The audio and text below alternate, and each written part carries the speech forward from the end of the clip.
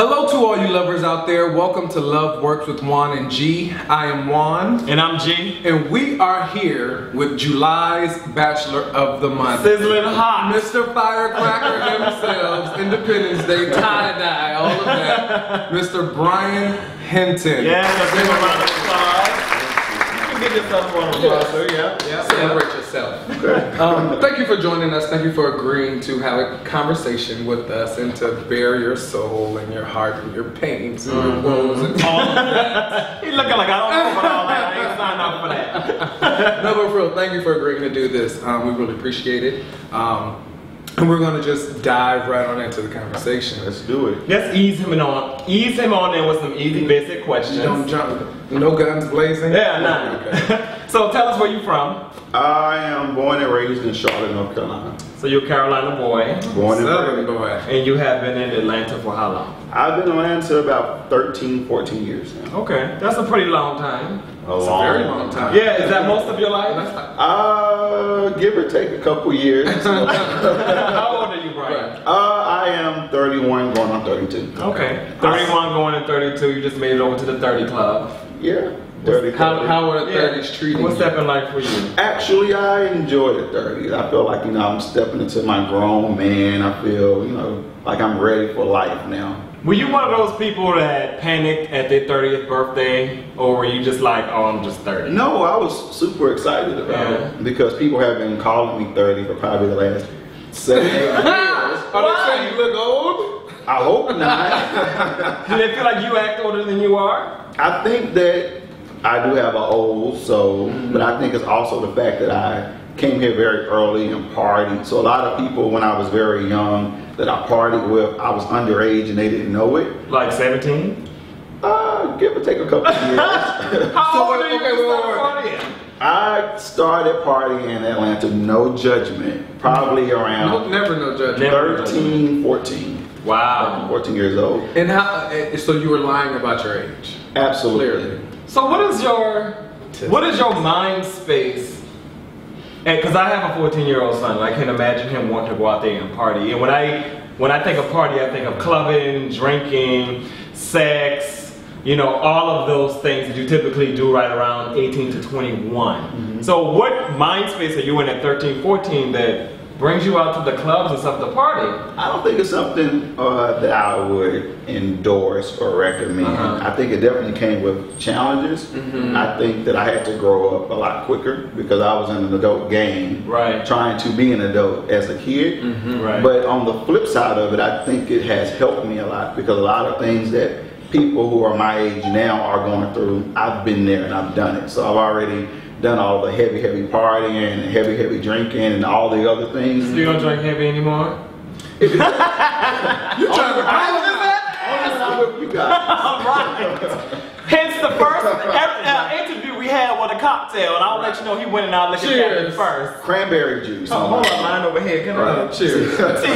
Tea. Okay, so you're a very popular guy. I hate that word. I hate the word. You're very well known. What word would you use? And why do you hate it? I hate it because, what is popular? I mean, I think that a lot of people strive to be popular, and it irks me and it bothers me, so I never like to be referred to as popular. Well, I will say this. I think that popular, just like I really hate the word socialite so bad. Oh, yeah. I hate that word so bad. But when I hear people call themselves popular, call themselves a socialite, I feel like it's like, really? Who calls themselves that? It's something that should be bestowed upon you. But it's okay for us to say that about you because that's how we see you. But I do think when somebody's like, oh, I'm a socialite or I'm popular, then they probably are really not. It makes me wonder, what else do you have going on? Yeah. If that's your goal, to be popular or socialite, I think it's not in all cases, but something else is missing. You're looking for a sense of validation. Right. But okay, so I want to use you're well known in the community. How does that affect your dating life, if at all? Past, present, or future. Let's start with the past. Yeah. Past, I think it definitely has affected it. I think that in the past, because I was younger in relationships and not that old, I have gone through this stage of wanting to be on the scene and wanting to be seen. And like I said, validation. I think I was searching for some of those same things. Right. But I think that it made the relationship suffer because I didn't have my focus in the right place. So my focus was sometimes, not all the time in a relationship, but sometimes on being seen or being out versus being where I should have been cultivating a relationship. Okay. So since you've talked about your past relationships, so tell us about those. So how many relationships have you been in since you've been 13? Well, we would not count anything below the legal age of consent. Which is 16 in Georgia, right? For sex, you mean? The age. Who said anything about the age sex? of I consent? said, is it 16 or 17? 17 maybe. Let's just go with 17. So I've been in 3 relationships almost. Okay. That I will claim. Okay. Okay, and they all been long-term relationships? Like how long have those relationships been? The first one was about 3 years. Okay. And then there was about a 7-8 year one. Oh. And then that was off and on. In between there was a very short one. Okay. But I count it because the person mattered. Okay. So would you consider yourself a relationship-oriented person? I love. Believe it or not, I mean, I really love partnership. I love growing with somebody. I love all things that relationships can bring. It's challenging to keep a relationship sometimes. It's a lot of hard work. People think it's just easy or it's cute to go out with the person on your shoulder, but when you go home, it's a lot of clocking in and hard work and digging through some deep stuff. So I would consider myself relationship-oriented. I think that, you touch on some good points about people thinking it's easy. I think a lot of times that in our community, unfortunately, we get caught up on good sex a lot of time and really think that means that, we're supposed to be together. And then when that sex gets a little boring, then it's like, well, what we got left now? Right. I mean, I think friendship is the foundation of it. One thing I can say about all of my exes is that we are still really good friends. Okay. Will you say that again? Because I am with you on that. I feel like if we can't remain friends after we break up, then I question the relationship and I question the value of it to you. Not you, obviously, because we're still but the other person, I feel like there should be some semblance of that friendship that will always tie you together. It's like the tie that binds. So I'm glad you said that. I'm glad you said that too. I actually have a different opinion on that. I know, that's why I reiterated that. I have a small different opinion, but I'm going to share that opinion when we come back. We're going to take a small little short break and listen to this message from our sponsors, and we're going to get back and what I think about this whole holding on to friends into new relationships. It's not holding on. We'll talk about it. Language. What's up to all you lovers out there? It's Juan and G. And we thought this was a great opportunity to encourage all of you lovers out there, to go deeper into your relationship and take part in the Emory Strong Together campaign. Yeah, oftentimes, you worry about your physical fitness, your six-pack abs, your bulging biceps, but once you get into a relationship, your sexual health kind of takes a back burner for some people. And we want to send a message out to you to let you know that sexual health is just as important as your physical fitness. Exactly. So take responsibility for each other's health, go deeper into your relationship, and go to strongertogether.us and take part into the campaign. And if you're eligible, you can even receive $80 for your time. Once again, that website is strongertogether.us. That's strongertogether.us. Go deeper. Peace.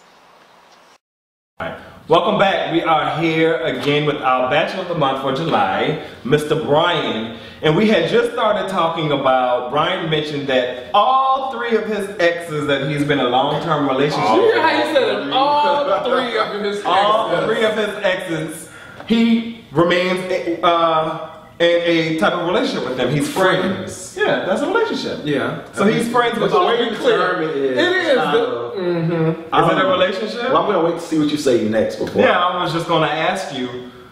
So, in your last relationship, which was, you said 7-8 years, right? Mm-hmm. Did your 2 exes prior to that relationship, was there any issues with you being friends with them for your new partner? I think it's all about boundaries. Okay. And to say that we're friends doesn't mean that I'm going over to your house every day, we're hanging out, going to the movies. It means that there's always that open communication. If you need me, I'm going to be there. If there's something going on, I'm going to try to support you. but you have to recognize and respect that I am in something different now.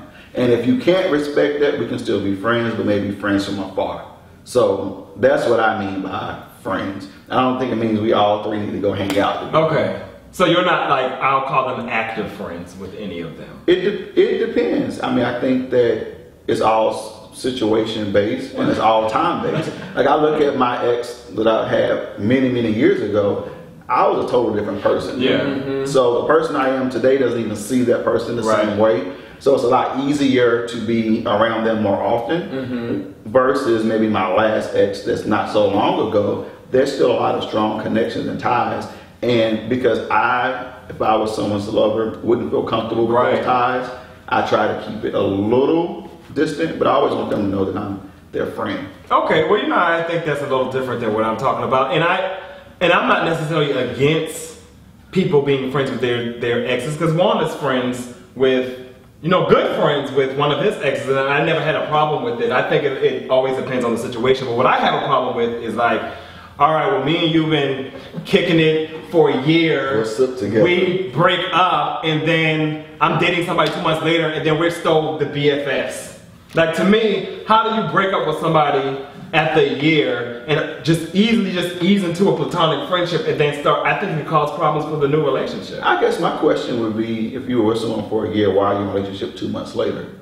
Why? Well, that is a good question as well. I think that you need time to heal, to sever a relationship before you jump into something else. And you gotta be ready. And I'm not gonna say people can't be ready after 2 months, but for me, I think that sounds a little soon. Are you ready for a relationship? I am. How long have you been out of your relationship? Long enough. Well, how long is that? I think that's a valid question. I have not counted up the months and years. I mean, it was a transition. Longer than 6 months? Yes, definitely longer than 6 months. Okay. I think that's valid. Yeah, definitely. So I want to know, from that last relationship, in any relationship prior to, what have you learned about yourself that you will bring into a new situation?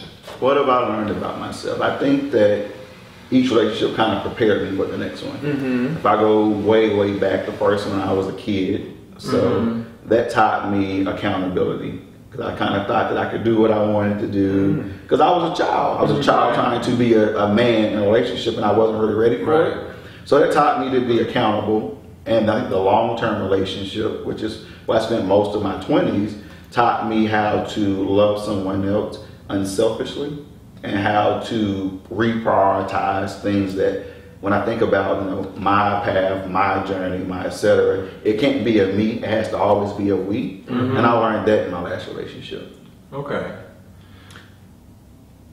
Go ahead. I was going to ask, so what would you say is in your last relationship, your ex-partner's biggest complaint about you in that relationship? What was his biggest challenge with you?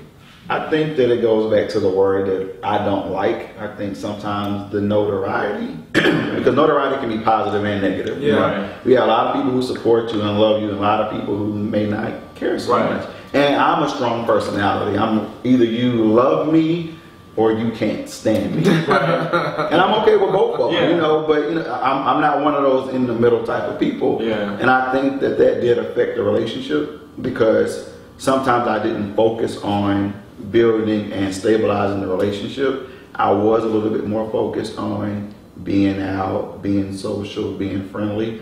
And sometimes I'm a naturally friendly person. If I see you, I'm gonna hug you. I'm very engaging. But for me, most times it's innocent.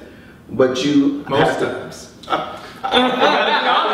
Sometimes you truly are attracted to somebody. I mean, so I'm going to keep it real. But most times it's innocent, but you have to think about not your intent, but how does someone else take it. And that took a long time for me to understand that, Brian, you're hugging this person, you may be kissing them on the cheek, and that's all it is to you. But in their mind, oh, you want them. Right. So then that sounds like there were some insecurities on his part, in your popularity, and I'll use that word, kind of fed into those insecurities that he might have already had. I won't put it on him. What I'll say is that it's my job to make you feel secure. And if I'm not making you feel secure, then I'm doing something wrong. I'm not going to say it's insecurity on their part, because obviously if it's an issue, it's my job as your lover to address it, correct it, and shift. So, as it relates to that, because I kind of agree and I kind of don't. Because I do too, but I'm not. I don't want to place blame on anybody. Well, I don't think it's about blame. It's about recognizing just what the situation was. You know, because sometimes someone has an insecurity that no matter what you do, that insecurity is going to be there until they fix them. Now, what I want to know is, because to me, popularity, use that word in quotes, or being celebrated, notoriety, what have you, is one thing. Being friendly and huggy is another thing. To me, it seems as though there's a layer that's missing, because I feel like, were you this popular when you got it with this dude, or did your popularity rise while you were in this relationship? I guess that's the first question. I think it's probably both. I think that I was known when we got together, but I think that as the years progressed, I started doing different things. I started putting myself out there more socially, as far as doing promotions and event planning and stuff. So naturally, the more you do in the public eye, the more people who know you. So I think that I did, gain more exposure as the relationship went on. So would you say you kind of neglected your relationship and your partner as you were more focused on your career? I don't think so, honestly, but I can't say that it was not a concern of my partner. So if it was a concern of my partner, obviously I wasn't doing something right, but I can't say that I agree. If I say I agree with it, I wouldn't be keeping it real. Well, I think that, like, going back to the insecurity thing about how it's your job to make that person feel secure, I do kind of agree with that, but at the same time, I think that we all deal with insecurities in our relationship, and our partner should be aware of that, and they should be compassionate towards that insecurity, and maybe even, put, the foot forward to make you feel more, go over and beyond to make you feel secure. But you also have to realize, that person also have to realize that they have an issue with being insecure, and they have to work on getting past that as well. It becomes a relationship problem, but it's also an individual problem. So I just kind of, before we move on from that conversation with people that's watching, like people who might be in the same situation, if there's one partner who's insecure, I don't think it's only that other partner's job to make you feel secure. I think it's definitely a joint effort. Like, you have to ask yourself, like, why am I feeling insecure? Like, why is my partner why do I take a hug or a kiss on the cheek more than what it really is intended to be? So I think that's an important question. And if I can add to that, I mean, I totally agree. I think that you cannot control your partner's insecurity. That's a personal journey. And it takes them taking accountability, recognizing and wanting to change it. But what you can do is identify that is an issue and do your part. So when I say making them feel secure, it means doing all you can to make them feel as secure as possible. But ultimately, if that person has that insecurity issue, no matter how hard you try, until they fix it, it's going to be an issue. So question, how much do you compromise yourself to kind of address your partner's insecurity? So you're a hugger. Like, how do you just not hug people anymore, or do you not be so? You know what I'm saying? Like, how much do you compromise? What's the limit?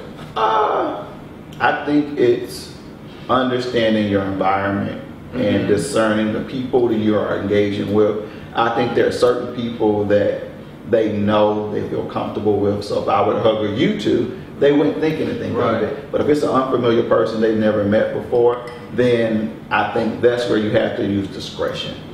So I don't think it's saying, no, I'm a hugger and I'm going to be who I am. I can't be any differently, but I can also try to use better judgment if I know it's an issue.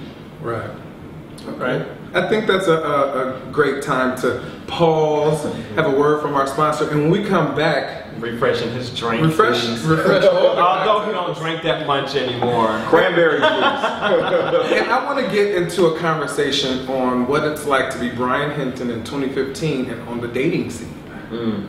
Because you know how it is to date in Atlanta. We'll see what Brian thinks when we come back.